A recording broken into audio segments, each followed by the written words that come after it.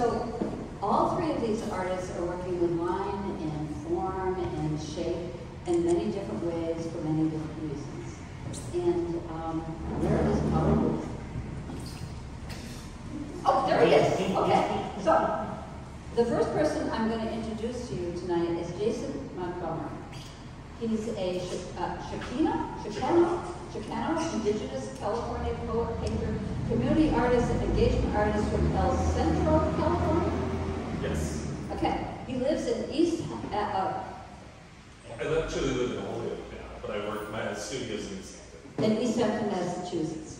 His work engages a cross-section of Chicano, indigenous identity, cultural hybridization, and post-colonial reconstruction and political agency. How about that? And he was showed in 5 Points some time ago when we showed indigenous artists across the United States. He's here in New England, and he has this compelling exhibition in the TDP Gallery. And welcome to you, and thank you for coming back. Thank you. So I thought this was going to be informal this evening. So I want to talk about Joseph Clarke, because that's fun. Joseph is a Connecticut-based artist, Joe, living in Litchfield County and working from his Kent studio. So the story is, I have known Joe Clarke for a very long time. He showed up at one of my classes many years ago, and he can do about anything. He went on to Hartford Art School, and he graduated from there in 2018 with a bachelor's in fine arts degree, and afterwards started working as a studio assistant for somebody we'll talk about in a few minutes. Joe is amazing. He is, I'm so impressed with the work he has grown into, and I can't wait to see the work he's going to do next. And Joe, it's especially warm for me to welcome you at 5 Points. Thank you so much. And now there's Power Boothe. Okay, so Power Boothe's resume, it will blow you away. He is, besides this amazing artist who is in all these exhibitions and private collections and museum collections across the United States, he is one of the warmest, kindest people you will ever meet. Power Boothe is also the former dean of the Hartford Art School. He teaches now at the Hartford Art School. And early on, when we were 5 Points just art space in the lower gallery, and I was reaching out to artists that first summer, and I went to friends of mine, and I said, would you show in this gallery? It's a temporary summer gallery. And many of them said to me, Judy, why would I go to 5 Points? And I said, because I've asked you, and I've done you favors. And they said, okay. And I said, and I'm going to ask Power Boothe, who I never met before. And so I went on vacation, and from Block Island, I called Power Boothe. And I said, Power, would you show in, this little art space gallery that first temporary summer? He said, sure. And then after that, he said to me, Judy, we can do this. We can make this work. And then Power joined our first board, and Power has been forever a comfort to me as we have gone through this story of the 5 Points growth now into almost its 12th year. So thank you, Power.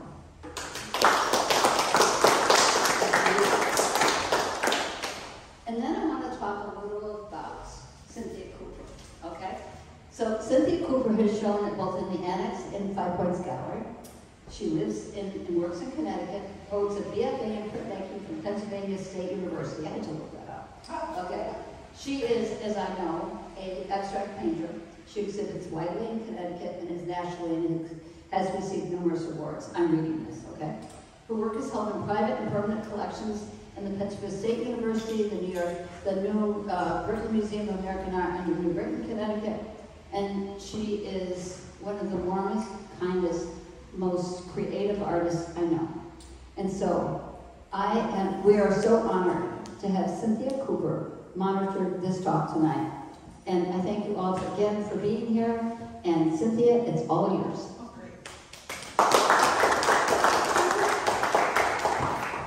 I'm not going to say thank you for coming out in the rain, because you people are just the normal people saying this is life and it sometimes rains. It's everyone else that's going to miss out on this.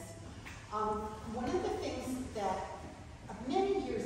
here for an artist talk, and someone asked one of the artists, what was their biggest challenge?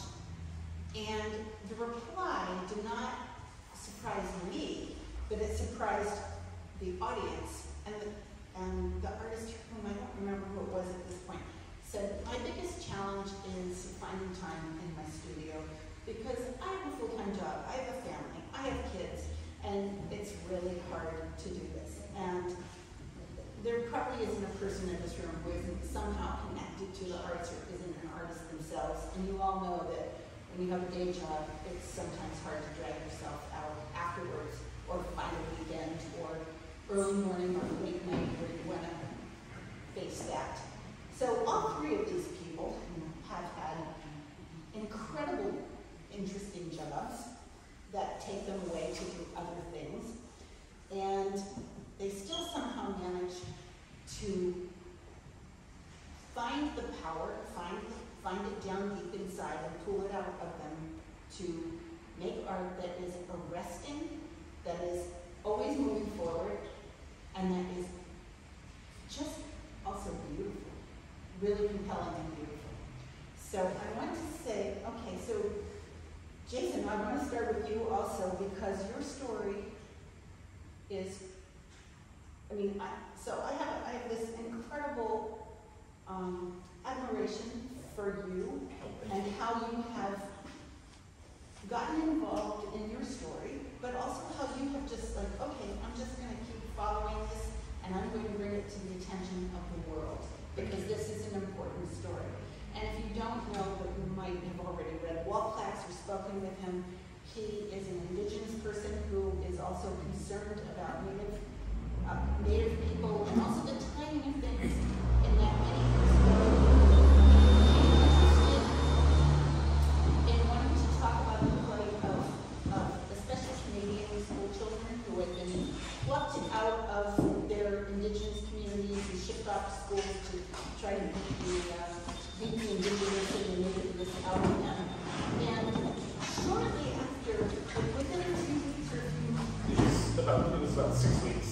yeah. Somewhere around there. After he had embarked on his journey, and people had kind of poo-pooed what was going on in Canada at the time, especially all the people in charge, and all of a sudden they uncovered these mass graves with his children in them. And so Jason had validation because there was all of a sudden proof. And not that he was going to let anything stop him, but you have come to exhibit in a, Could you hold the microphone closer? Yes, right. Oh, so sorry. If you tip it up a little bit this way, it helps, I think. a little bit more like this. Oh, yeah. So I can tell everybody. Just Yeah. go back and scream, sorry. Anyway, my admiration for him is boundless in that he has found through weird materials or unconventional materials a way to express what's going on. And I just want to know, how did you, and also he spends his days as a marketing and communications person. Yeah. So he has a real job. Yeah. So how did you hit upon this idea? So actually I had started, it was about 2018, 2019, I was in residency at what was the Red and White Gallery in Holyoke, Massachusetts. I was in residency with 2 other artists, and I had been really poring over the idea of residential schools and the history of residential schools, both in the US and Canada. And so this was largely before residential schools and were known in the general public. They definitely weren't part of the general vernacular. And so I had constructed a 25-foot schoolhouse that I had collaged and to create a place that I could then open up the conversation around Indigenous residential schools. And for those who don't know, there was a program in the early 1900s, late 1800s, through today. I mean, there are still residential boarding schools in which Native children were removed from their family homes, were removed from their tribal territories and sent away to essentially have the native killed out of them, to be deculturized to have their language taken from them in an attempt to incorporate into the larger culture, both in the U.S. and Canada. The piece that you see here is called Save the Man because the actual legislation said save the man, kill the Indian. That was the literal idea. And so, and these schools were brutal. They were they were run by a Jesuit group, and both here in the U.S. and in Canada. And they were brutal, and there was allegations of abuse from the start, whether we're talking sexual abuse, physical abuse, and so part of what I was doing at that point was just trying to say to people, hey, look, there's this piece of history that you need to know of. And as I was working on this project, that's when the first, it was about 6 weeks after I had my first exhibition of that piece that the graves started to be found in Canada. So we shifted. And I don't want to bogart the conversation, so.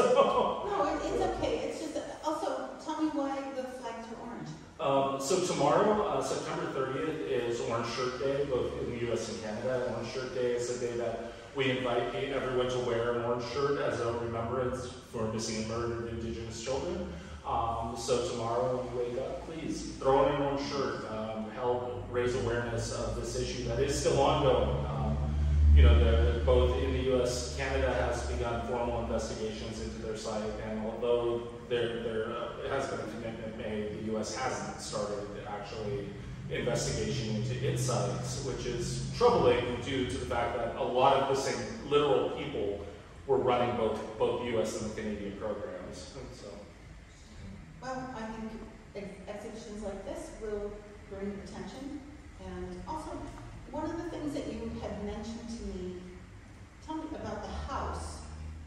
Tell me who was allowed to, when you did that exhibition, and who was allowed to come and see it? So that was actually when we first launched this piece, because I exhibited this piece. What I did was I broke the house apart at that point and utilized pieces of the house in the first rendition of Save the Man.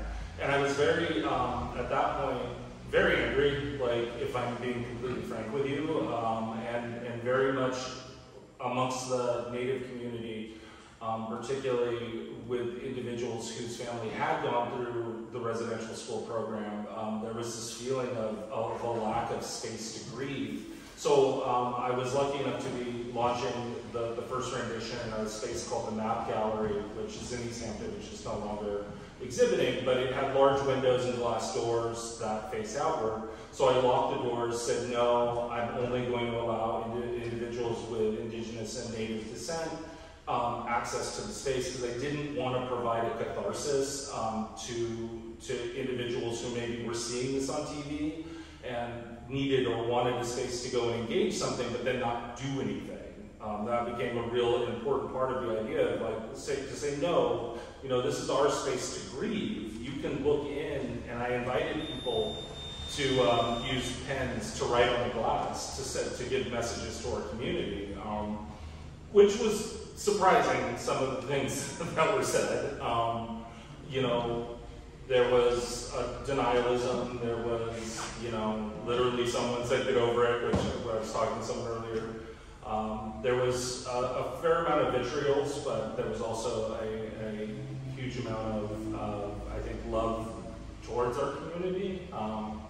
But the idea of just saying, like, no, this is our space, and we're going to be here, we're going to grieve, and you're not going to be allowed in, was really important to that moment. A lot of, when I do pieces, they tend to change, they tend to be not be replicable again and again. It's part of I think it's part of my theater background, if I'm being honest with you, that I definitely tailor work to the space that it's in. And here at 5 Points, I wanted to provide a space that people can enter and be touched by and touch back. And in part because it's such an abstraction from actual images, which is very purposeful.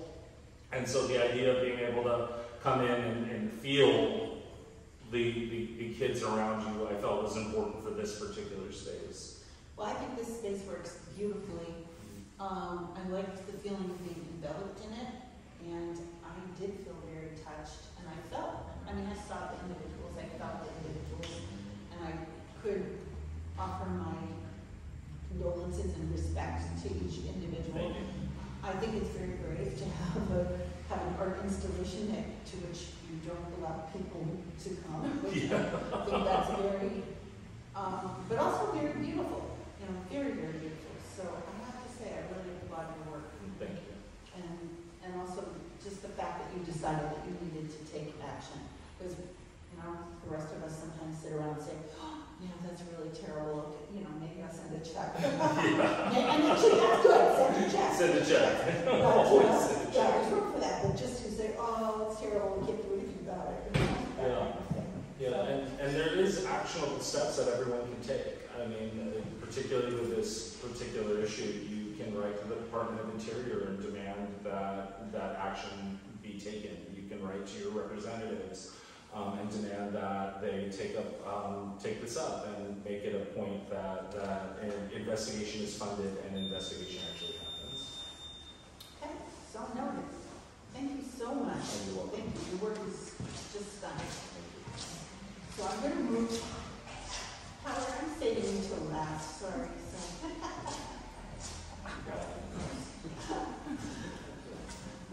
Joe. Hi. I don't know, did everybody go down and get an eyeful of the voluptuous, shiny, spectacular surfaces that are down in the glass-filled gallery that looks really nice at night, on this rainy night with everything outside being shiny, they're being echoed in here. That view through the window. Yeah. Love that. So Joe also has a day job, a bunch of day jobs possibly. He's a studio assistant for a fairly famous artist, and also helps out other artists. Oh, sorry, you want more? Oh, I forget that it's going to be that close. Okay, sorry. You can tell I don't use a microphone very often. Anyway, he has a day job, and then I don't know, where did the idea for these works come from? Where's the germ? Yeah, that's a good question, and it was sort of by chance. I had been sitting with a bunch of work, mostly from college and a little bit before that, just piling up in my studio. And I was sort of on a hiatus from creating, so I hadn't been making anything. But I was sitting with all of this work, and it felt like just a burden to me, like an actual weight, like coming off of my wall and slowly making my studio smaller and smaller. And I looked at it, and I wasn't happy with the work, but I saw a bunch of material that I could reuse, hopefully. So I started ripping canvases off of stretchers in hopes that I could reuse the stretchers. So I'm ripping canvas, and I'm crumpling it up, I'm throwing it behind me, and I'm taking my stretcher bars, and I'm very neatly stacking them on the side. And I pause for a moment, and I turn around, and one of the spotlights hanging from my ceiling is hitting this pile of crumpled up canvas on my floor and casting just some phenomenal shadows. And I was like, there's something here, like I need to take this further and see what I can do with it. So really just a fluke sort of accident. So Joe has already told us that he doesn't like to talk about artist statements. He's a process-driven artist. He has a remarkable process for these. You have to be a little crazy, I think, but also there's method to every single thing he does and touches. And it turns out that he uses Benjamin Moore house paints, or maybe not just house paint, but Benjamin Moore paints as his base. And I don't know if you looked at his so-called statement, which is about his process, where he starts out flat and paints everything flat, and then later waits for it to get to the perfect bit of dryness and yet still be malleable before he starts to try to manipulate these things. And enormous. And it's talking about they're heavy because they've got lots of layers on them, including the 2 layers of the clear coat. And they do look a little bit to me like crumpled automobiles.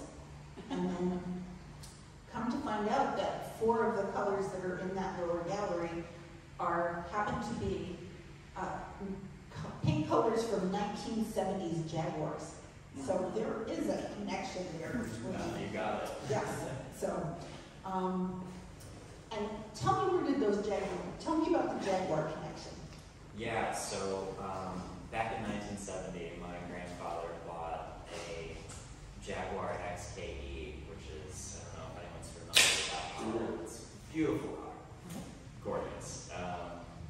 And after he passed, my dad inherited the car and sort of just let it fall into disrepair. So while I was growing up, I was just seeing this car constantly, just sitting in my parents' barn, and always daydreaming about how much I just wanted to fix it up and get it back on the road. It's the same color as the burgundy piece that's in there, so that was the inspiration. And I just went and found a couple more colors from that same exact year, same model, and sort of ran with it. When you started this process and you were in a discovery phase, did you hit upon what you're doing pretty quickly, or did you have some tryouts that didn't work quite so well? Yeah, there was definitely a lot of trial and error. At first, I was strictly using tension to try to keep the canvas to hold the shape, because just crumpled up canvas on its own will eventually, over time, just sort of flatten out. Yeah. So I tried pulling and stapling and anything I could to try to keep some sort of consistent shape. But it wasn't getting that crumpled up, raw effect that I had gotten initially.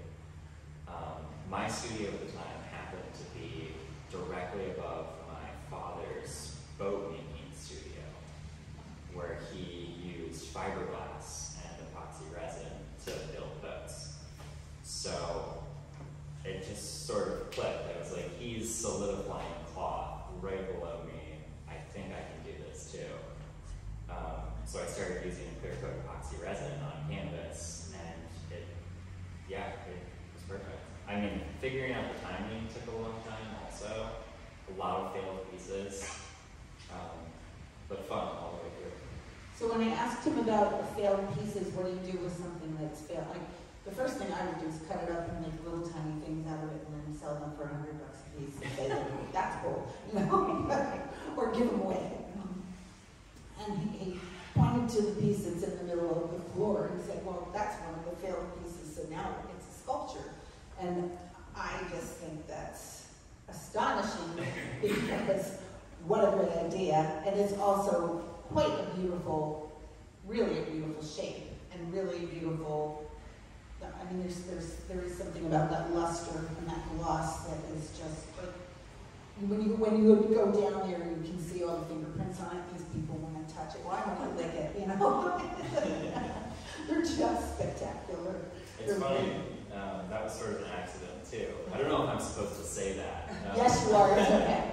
I needed to get this piece I considered failed out of the way, so I took it and I draped it over my step stool. And that's exactly the same way it is down in the gallery there. I would say you're always supposed to talk about that because that's a discovery. I think of it as a discovery, you know? Definitely. I'd make more of those for you. I think, I want to go for more fantastic. sculptural direction. Yeah, I could just see a grouping of them out in the woods, you know, Sculpture Park, whatever. They do look pretty 5 points, 90-acre campus with some dotted through, you know, hidden in the woods. Yeah, oh, Judy likes that. Talk to Judy, Yeah.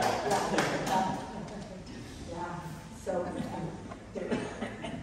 So, before you did these, did you have other processes? But it sounds as though you hit upon this pretty quickly out of art school.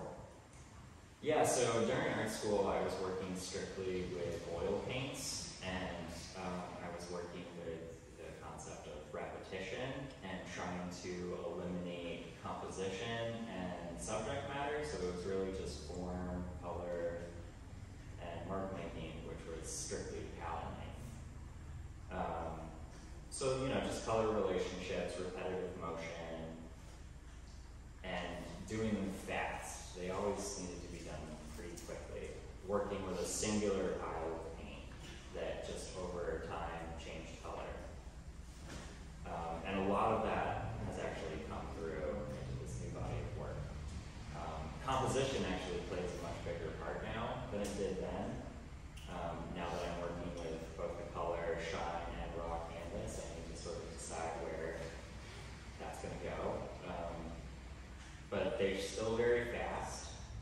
There's a fair amount of slow preparatory work that takes place, but the physical shaping of the pieces can be, I mean, it can happen just like that. Once I wait for that sweet spot, the Goldilocks zone, yeah, it can be 15 minutes and that's it, you know, after like 12 hours of work. Well, I love the way the colors get really, really rich. They start out as nice colors to start with, but there's something about after they're folded and then you have all the shadows and you have the highlights and you have that damn gloss, which again I want to lick. It's just, the colors are just fantastic. They're really great. Thank you. They're really great. Yeah, So I asked him how he chose one. He said, well, you know, I went into the Benjamin Morse paint store one day and that color spoke to me, so that's the blue one. It's Yeah. nice when there's a wall of color I know. and you can just grab one and mix it up for you. But yeah, back to that initial moment in the studio where that light hit the pile of crushed up canvas. It's really all about the light. It always has been. So the light, you know, hitting peaks and casting shadows, that's mostly why I stick to one color. Because you pick one color and the light creates the whole range. Okay, so that brings me to, there's one I saw on your Instagram that had stripes. So I'm a stripe person. I like stripes, I like lines, I like repetition. And then when you folded the stripes, it brought me to my knees. And I didn't even see the piece in person, I only saw a photo of it. And I was sort of hoping it would be here tonight because that looked amazing. But Thank you. would you ever consider pursuing that again? Yeah, so pattern has been an idea that I definitely want to play with. I've done a fair amount of them. No one has ever seen them. Except for that one. And unfortunately, I hate to break it to you, that piece is no longer in existence. You destroyed it. I cut it up into a bunch of little pieces. It's too bad, I really like that one. I like them all, but I thought that was really interesting, the way the stripes just kind of folded down into those crevices. This weird thing about destroying work. I mean, a bunch of my pieces from previous, before this body of work, are gone because I use them as backers for the new work. So some people have pieces in their homes and they don't even know that there's a whole other painting on the backside of them. Like you and Agnes Martin, you know, how she destroyed all of her early work Yeah, right. and just made it go away. And there are two kinds of artists. One who say, yeah, I don't want the world to see what I consider to be the bad stuff, and then the people like me like, oh, I did this in kindergarten. It's special. I can't get rid of it. Yeah, I'm not good about saving stuff. Well, maybe you should save a little more. Just a little more. Thank you. Good advice. Thank Thanks. you. Mr. Boothe, how are you? Good. So, I've never seen one of your paintings that I didn't want to walk into and just absorb into my skin and disappear. There's something about them that, I guess I just like them. I like your work. I hadn't seen one with the little polka dots over here, bang, and the white one with the little, cute little dots, and I just think it's sensational, as I most of them, but ever since I've known you and your work, I've always felt that when you're painting, you have your own language and almost your own character set that you're, and I know you're communicating with us because I feel it. And I know that you are grid-based because you feel comfortable with grids. You've always done grids. And, oh, there's really good background dirt on Power Boothe. When he was younger and living in New York City and had a day job, he was a plumber, and a really good plumber. And he worked alongside, or sometimes did jobs with Richard Serra as plumbers. And, oh, someone else famous that I forget. Philip Glass. Oh yeah, Philip Glass, also a plumber.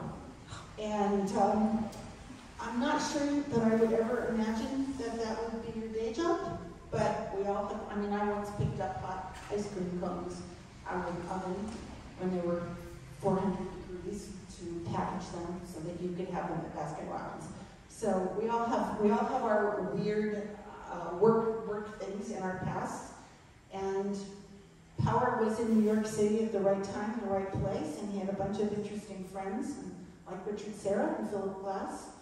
He was also a native of California, and he was also in Colorado at a pretty interesting time when there were a lot of really important people studying there as well.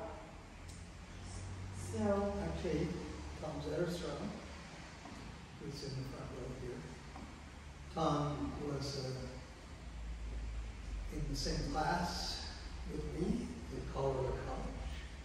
It's amazing that we've kept up this friendship for over 50 years now. 60.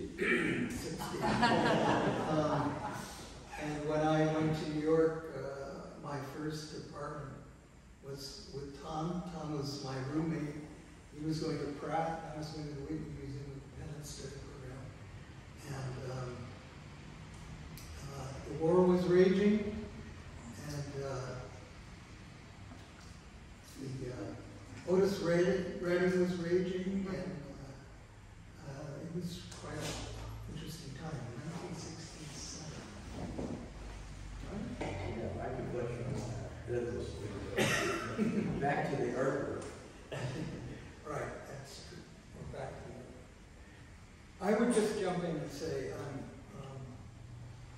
I was sad that I didn't have a story that was as powerful as yours. oh, I'm sad about that every day. You know, well, as a kid growing up in the suburbs of Northern California, I hated it that I just didn't have, you know, I wasn't oppressed, you know.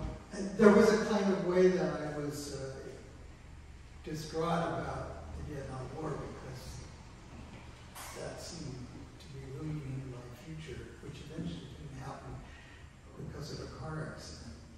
But the stress was, and then of course that's the time of the civil rights movement, and so politically both of us were very involved in the politics of our time. You couldn't help but be. But then when I got to New York, it was really interesting to be part of this community of artists that were in theater, in dance, in film, in music, in painting, sculpture. Everybody was in and out of each other's studios. There was a really extraordinary conversation going on that I just happened to be part of, that included people like Bob Dylan was, you know, just there. John Cage was there. Where's Cunningham? Merce Cunningham. I don't know if you went to the performance, but the transformational performance for me was Merce Cunningham coming through with John Cage and Rauschenberg in 1963, our freshman year. And then we went back and met with Rauschenberg at the art school. And it made everything kind of possible, right?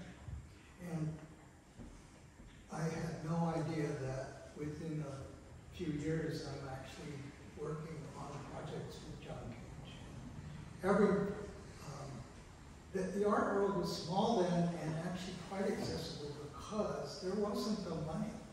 You know, that actually is a great divider, the financial piece. So yeah, Richard and Philip had a plumbing business, and Richard had just thrown his lead into the corners of the Castelli Gallery and became an overnight success. And Philip got a Guggenheim to go transcribe Ravi Shankar's music in Paris. And I'm having breakfast with those guys most mornings at the Tower Cafeteria on West Broadway. And I needed to do some plumbing in my new space, which I just rented. A two-story loft arrangement, which was the outrageous price of $125 a month. And so to get the plumbing materials, I had to. I agreed to finish their jobs because they were not doing any more plumbing. And then I ended up becoming a plumber for decades. But when you were saying, you know, finding time to be in your studio, the truth was, without the studio work, I couldn't have done plumbing. It's the opposite. You have to get that work done. You're not, if you're a painter, you make paintings. So there's no problem with that. So Joe was talking about, he calls it the domino effect, that you run into one person and then that puts down, one of the dominoes fall and it hits something else, and then that's how he sees things in life, that, oh, a chance meeting and he met his wife, a chance meeting and this other thing happened, and a chance meeting and Judy was his teacher, and a chance meeting and Power was his teacher, and then he got, but he also got... then he was my assistant. He was your assistant, but also that Judy encouraged him to try to do Harvard Art School, so then that gave you another domino that fell. And so, Howard, you had dominoes that have fallen, you know, in pretty high circles, you know, that you knew some of these guys that we all revere, and worked among them and touched them, you know, Rauschenberg and Richard Serra, and also that you worked a lot with theater, and that you designed a lot of the things for, I can't remember, was it Fusion? What theater was it? The dance? Well, my first work was with Richard Foreman, the Ontologic Hysteric Theater. It was an extraordinary 5 years of built props for him. I was actually the designer, supposedly, he was really the designer, for his first opera at Tanglewood and then in New York. And so it just opened up this whole other world of interdisciplinary play, you know. And I actually did Cyndi Lauper's Girls Just Want to Have Fun. I did about 12 videos. It was just a hoot to kind of jump in and, you know, pull a crew together and we just play it. And I don't know, that's what I think art ultimately is a form of serious. We're professional players. We play hard. Oh my God, that's one word I avoid in my work. I don't ever tell people that I'm playing in my studio. I will always say I'm experimenting or I'm working. I'm always worried about using the word play because I don't want people to think that as an artist, I'm trying to not diminish it so that people think that I am play. I want them to know that work actually goes into it, but it is true, we play around a lot.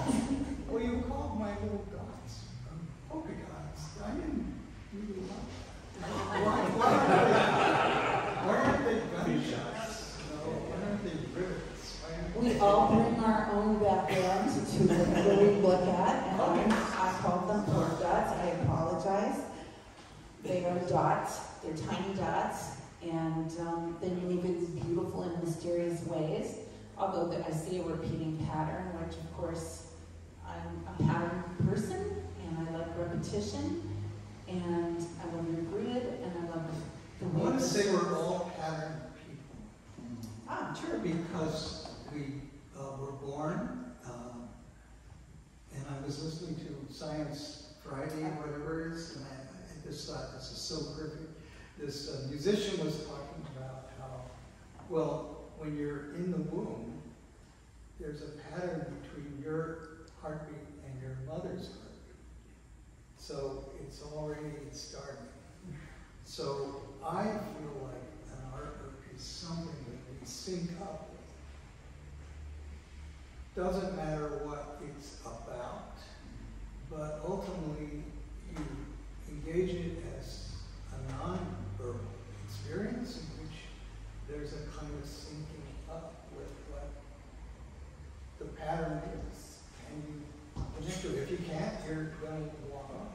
So really, to me, work doesn't come alive until there's some kind of syncing up between Well, I think even the sense word and you just used was connection, and you have these separate lines, and yet they are placed on a grid.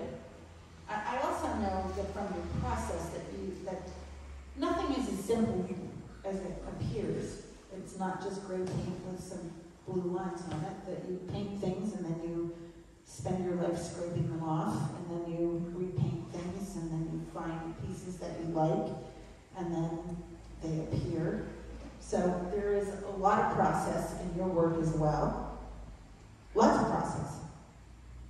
You described painting a painting that took you all night because you couldn't stop, because otherwise the brush strokes would have been different, so you had to stay up all night and work your way from top to bottom, so as not to, as if you didn't finish it, it would have just been nothing. That's a process. And repetition, pattern, color. One of my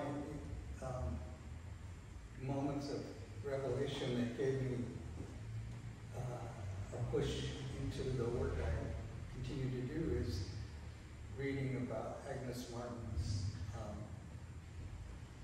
desire to not have any ideas, as opposed to having ideas. I felt like in school we're driven to have ideas, and I thought, no, this is really, really interesting to find that calm and get the voices out of your head, and now open yourself up to what's possible.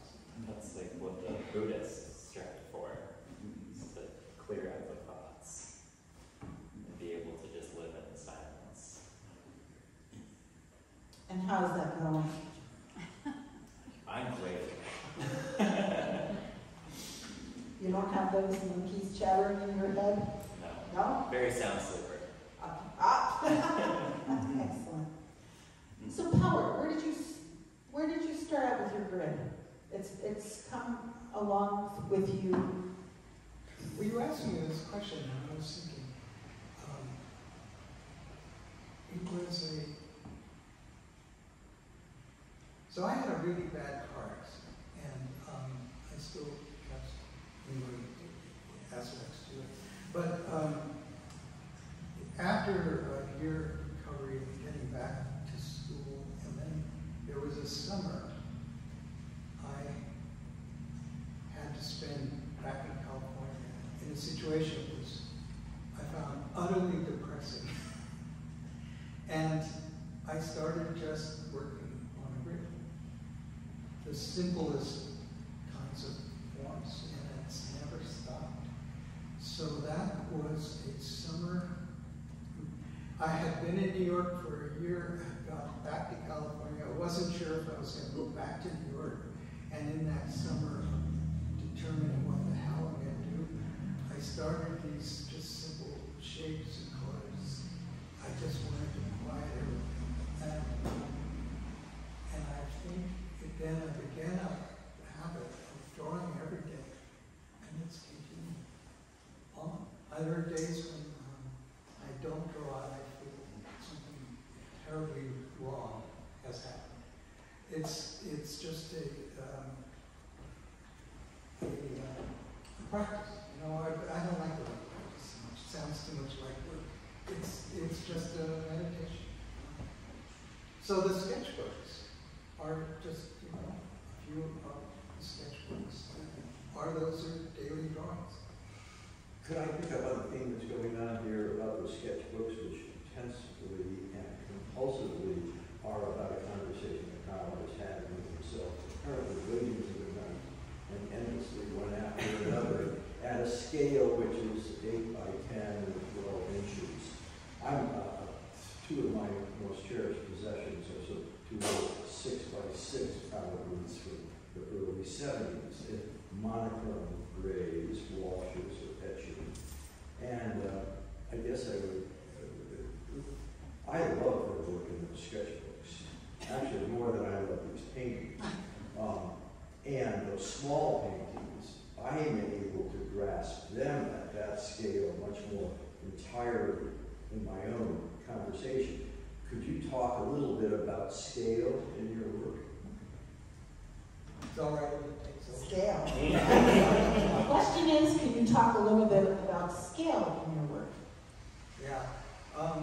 So these paintings are 6 by 6, and they began the scale began in 1968, 69, when I was working in that studio down West Broadway, and I would start them on sawhorses flat, and 6 feet would allow me to be able to reach in 3 feet. I could still control things from the edge.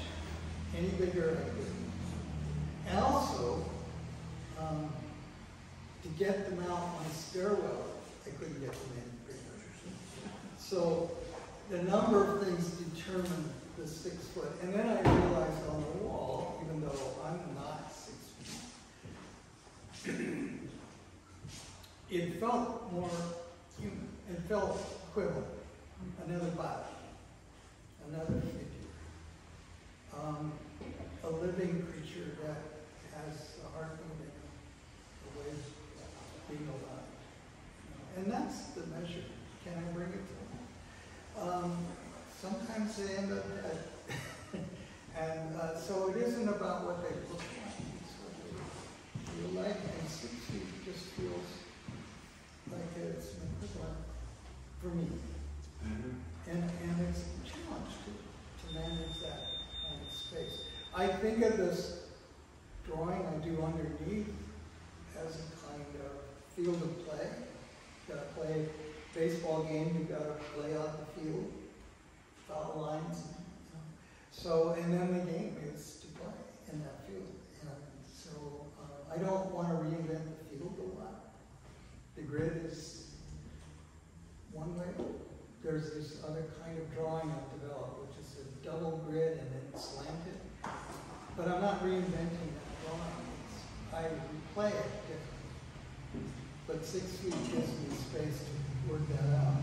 Smaller ones are more concentrated, and they still have that grid. Bigger ones just let me play on a bigger field. Does that make any sense? Yeah, sure. And it's the size I work with now is 2 feet, 4 feet, and 6 feet. Oh, so you change it up a little. Well, there's and they are very different. There's 2 foot scale, 4 foot scale, 6 foot scale. They're different. They're different beings. So you're not adhering to just one size. We'll bring up Agnes Martin again. Well, she did not vary. I work with a square because I kind of like the fact that it's neither, or it's both a figure and a landscape. It's a figure and a landscape. And then if you repeat that, you have a grid. And if you put it on an angle, flip it, just, or you get moving through it, now you have a dynamic situation that can happen in time. So tell me on that angle, where did those bullet holes come from? You mean the polka dots? Yeah. Where did they come from? Did they just creep in, or?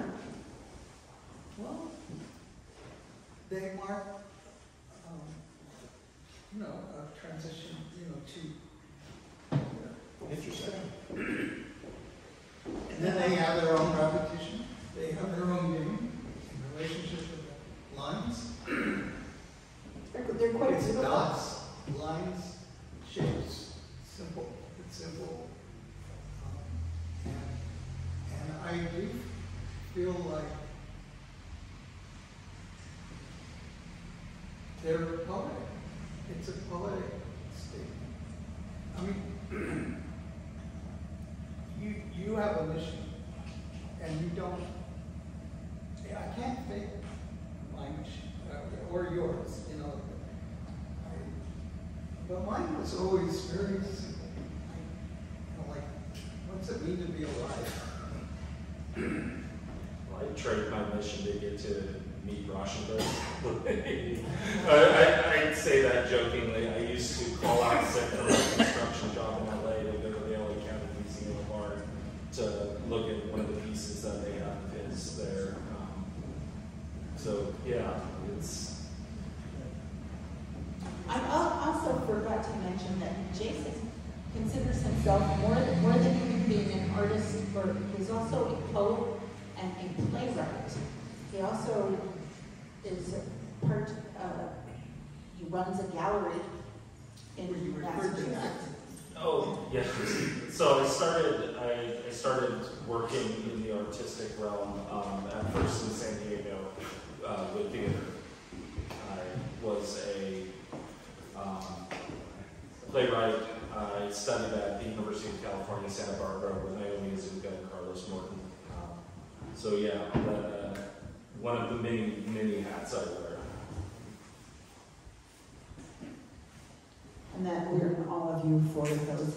I think that's important. We have all these different experiences. Absolutely. We're not. We are a culmination of so many ways of thinking and being in the world that, you know, it's really important that there's no way that your artwork is going to come out of some pure. Well, art is not pure. No, and that's kind of the beauty of a gallery space, though, is the interplay between these different experiences and these different expressions and how they can, like, I do like the word play. I often describe the work I do as work because it's normally very physically taxing.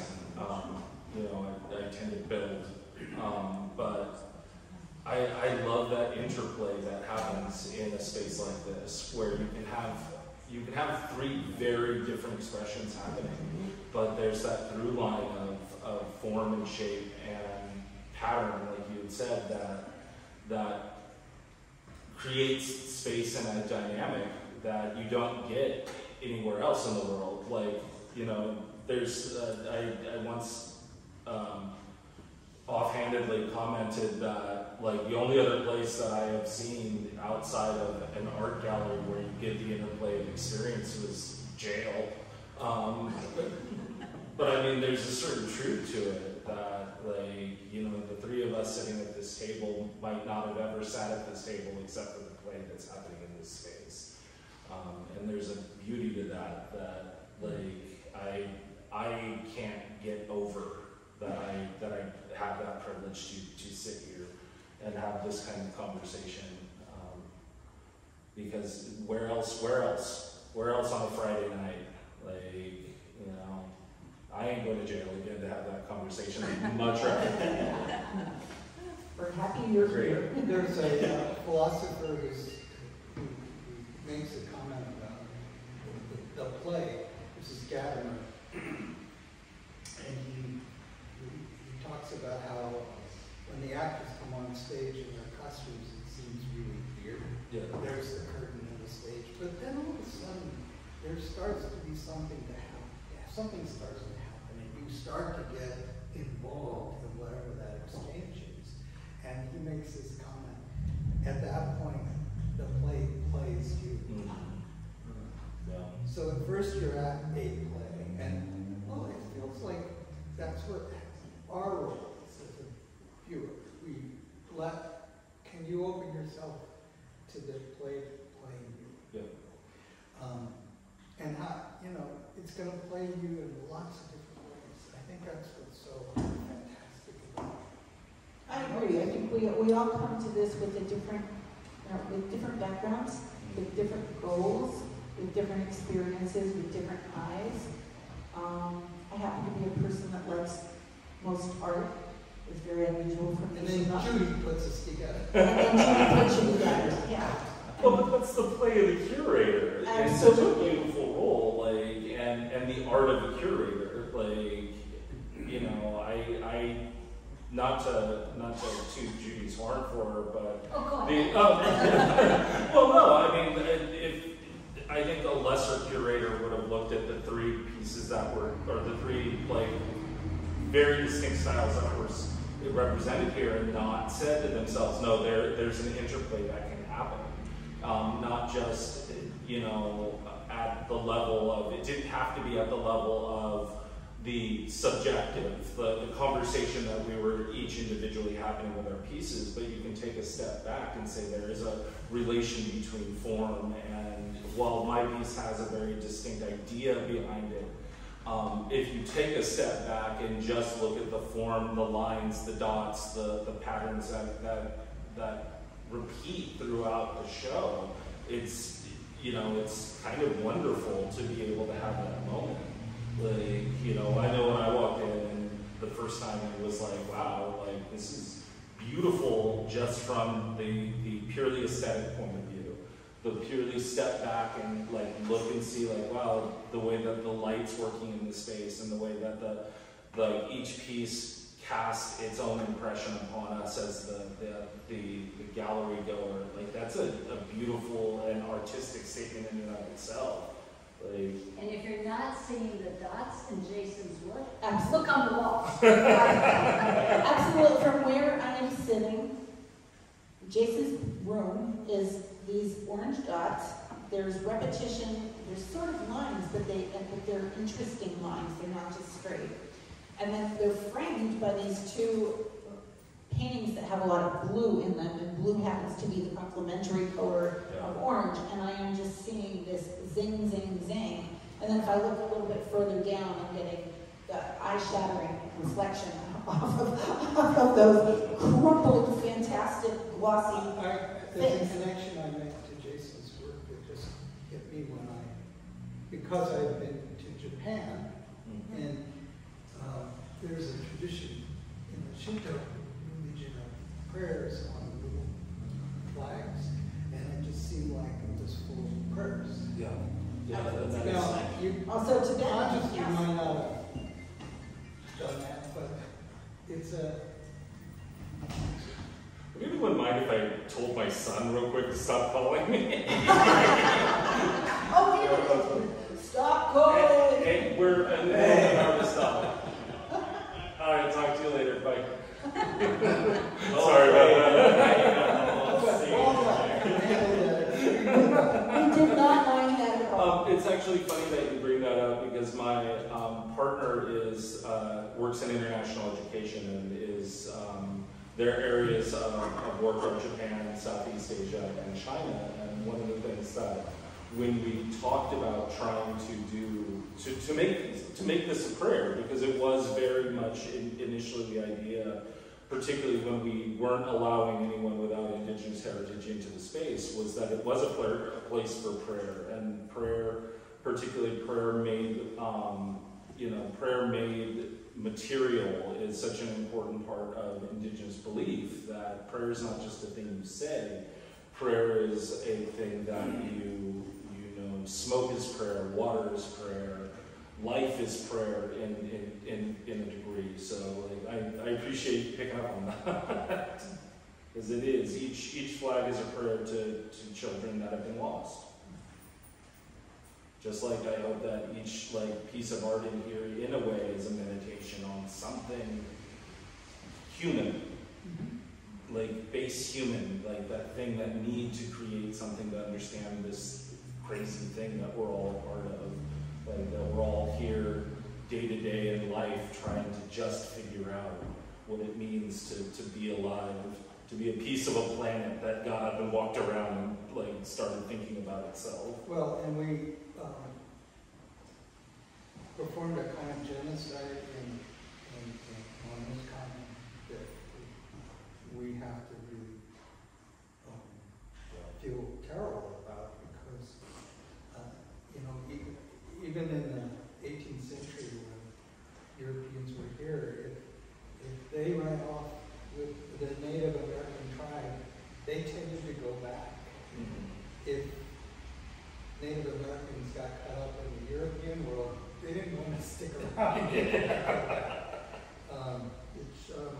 You know, we've lost the connection to the planet in our pursuit of progress that we are now having to reassess. I guess I'm going to move to a question from Marty. This is a related question to all of it.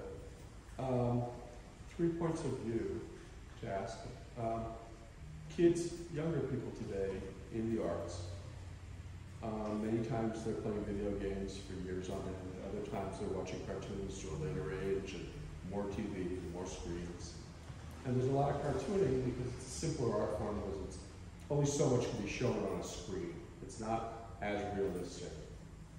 How do you see those aesthetics? Because, and I'm asking for me, because I haven't been able to share with other artists or find out from other artists how they're seeing the next generation of artists and that simplified form, which is not engaging nature. How do each of you see that? I teach right now. I have those students. And, well, you were one of them. You came in with your skateboarder. I actually can't disconnect your skateboarding from your pieces. Good. There's like a relationship there. But I guess I have to test. I believe there's incredible emptiness and hunger for a connection to the world that's more meaningful.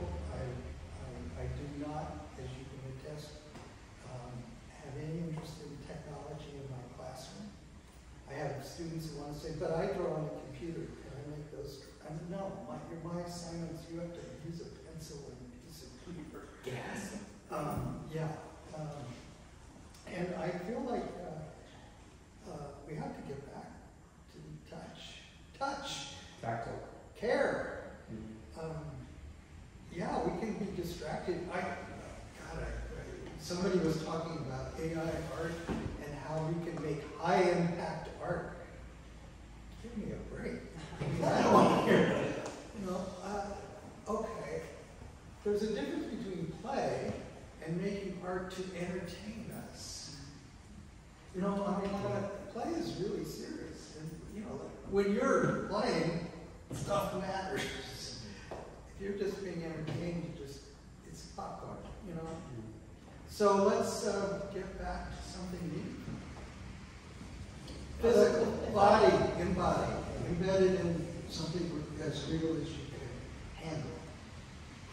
So Power, people who are in your class, they're stuck with you, so they have to follow your rules, but there are a few generations of younger people out there who are stuck to their screens and addicted to them, or it's just the norm. And I think my students resist me. But I think that when we're gone, somebody's going to have to come to terms with the fact that this is the new art, that it is looked at on screens. But there's a hunger for it. I am hopeful. I am very hopeful. I'm with you. I am very hopeful. I tend to be very physical in the work I do. A lot of my work requires a physicality. That piece takes 2.5 to 3 days to just put up, because everything's done by hand. But also, I have a teenager, a 17-year-old who you all met, and a 12-year-old, and they are incredibly connected through their technology to other people. And at one point, I thought my 17-year-old was playing a video game. And I got really frustrated with him. I was like, we didn't, survive genocide and do all this stuff just to play video games. And I had a real indigenous dad moment with this child. And he looked at me and he's like, we're making a movie. And I was like, what do you mean? And he and his friends had been using the video game Roblox to make a movie. I watched it. I sat down and watched it, and it's about as good as a bunch of high school kids making a movie you would imagine. But I was like, this is incredible. You guys were building sets and designing costumes for your little guys, and your script needs work, but that's okay. And so I am hopeful that someone will come along with a bit more genius than I have and be able to figure out how to bridge the gap.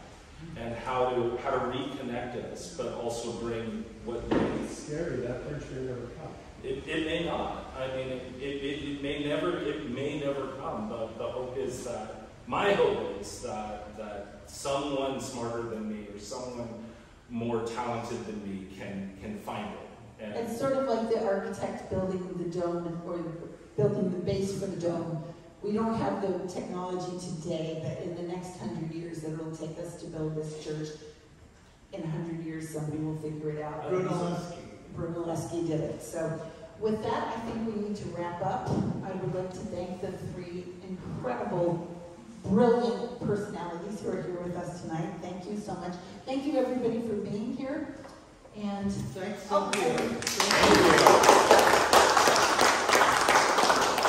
want to thank this brilliant, incredible moderator this evening. And all of you, for me, this was a very special evening. The three people at the table, for many of the reasons you stated, and also this wonderful woman. But I look in the audience, and on this terrible rainy night, when we didn't know if anybody would come out, I see all these special faces and all these special people. So thank you all, and that's the sun's going to come out tonight.